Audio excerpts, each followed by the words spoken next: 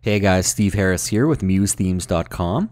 Today let's have a look at responsive design and what that means. Now, if you're following the Muse space, you've probably heard that Adobe did announce responsive design is coming to Adobe Muse, and it's going to really change things as far as how you design and how you work with the application. Now, as far as just understanding what exactly responsive design is, it's really interesting. If you ask people, you get a whole bunch of different answers.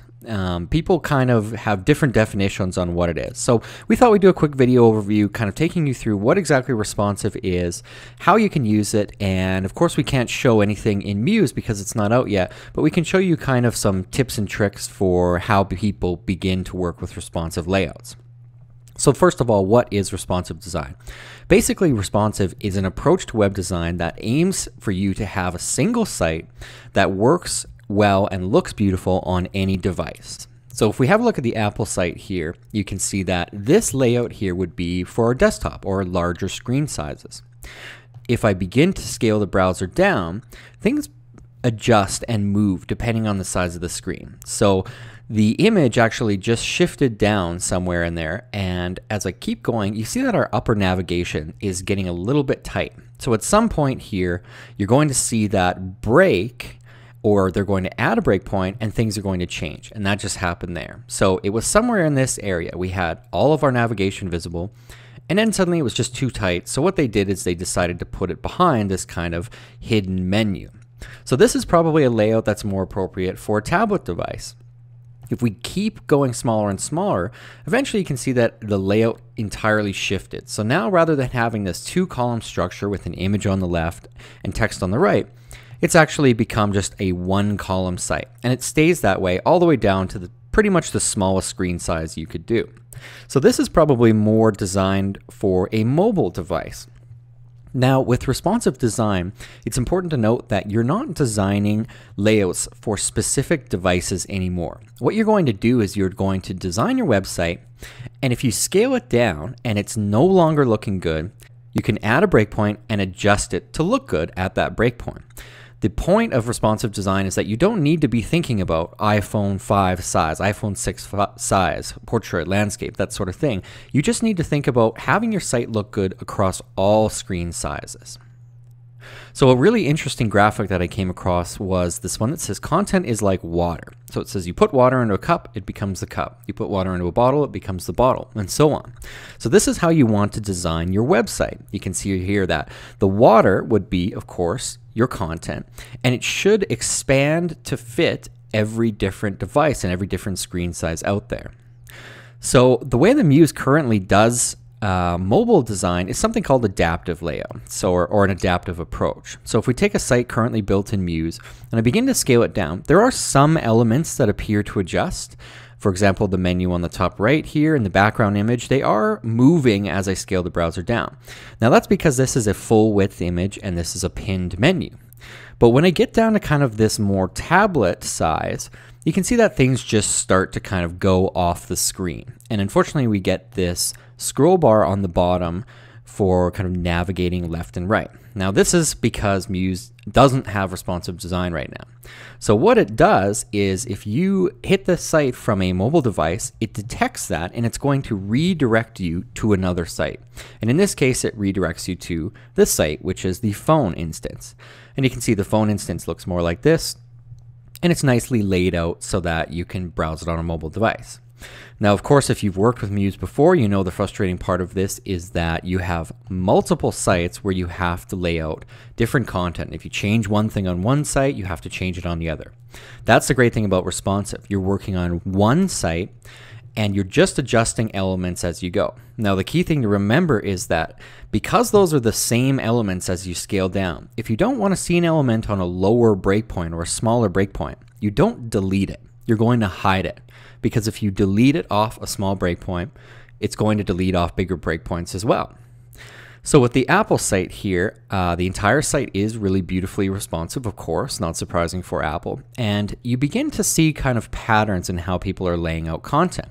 Now in this example on the home page, you've got these kind of 4 content blocks. And as I begin to scale it down and they get too tight, eventually it shifts to be still 4 content blocks. However, it's shifted to be a 2-column layout rather than a 4-column layout.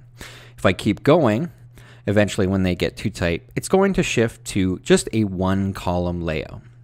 So you really will start to see that many sites actually design kind of with this mentality, this content block mentality in mind. You can see on this site, which is just a really nice example that we found, although I don't really know what the site is about, to be honest. They've got these content areas on the top right, bottom right, and left side. And what they do as you scale it down is they basically keep the content areas all together, and they just adjust the column structure there, and then eventually it goes to a single column as well. So you may want to begin with this pattern in mind, or this layout system in mind. Here's another great example of a responsive site. It's the All Saints website, and as you begin to scale it down, something interesting is happening. Now the upper navigation, or the navigation on the left here, isn't changing, and on the right side it's getting a little bit smaller, but the real key in this one is the images. So as you scale the site down, these images are scaling down proportionately.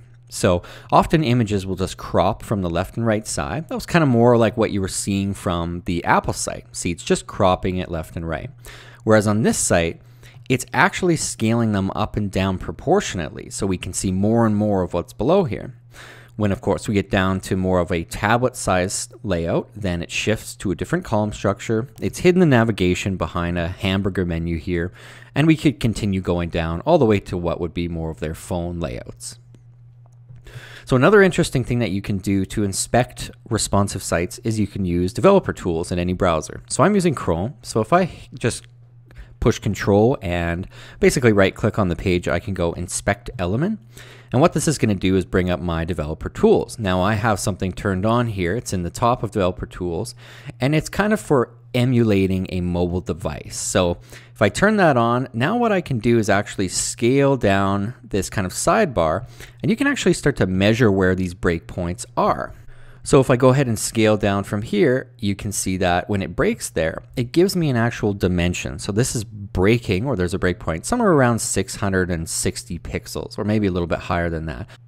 So as you begin to explore responsive, you should use the developer tools in the browser to start measuring sites and looking at kind of the patterns they're using for breakpoint sizes. Now, of course, you don't need to add preset breakpoints to your sites. You just need to add as many as it takes to have your site look beautiful across all screen sizes. Another aspect of responsive design that we've encountered so far is it's really tempting to design your layout, and then of course you want to look at it on a desktop by scaling it down, but it's hard not to focus on every pixel in between the desktop size and the mobile size. But the truth is, you need to remember that when people are viewing your site, and especially if they're on mobile devices, they're viewing it at one size. So maybe they're looking at it at this size. They're not going to be expanding and scaling the browser up and down. That's something designers do, and not many people are going to be doing on your site.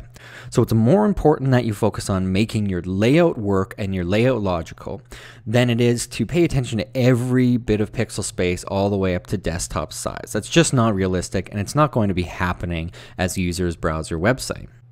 The last thing I want to touch on for responsive design is an idea that is called mobile first. And mobile first was initially published in a book by Luke W. And this strategy aims for you to start building your website at a mobile size initially. Now, it's a really interesting concept because basically the mobile site is often the most simplified and it has the most important elements on it in the easiest to find way. So there's a theory that if you start with that on your mobile design first, then you expand upwards from that you're going to end up with a much better quality site, because it's not going to be a matter of just hiding things and trying to fit a ton of extra content into a small layout. You're really going to focus on what's important, what I need to be showing, and building up bigger websites from there.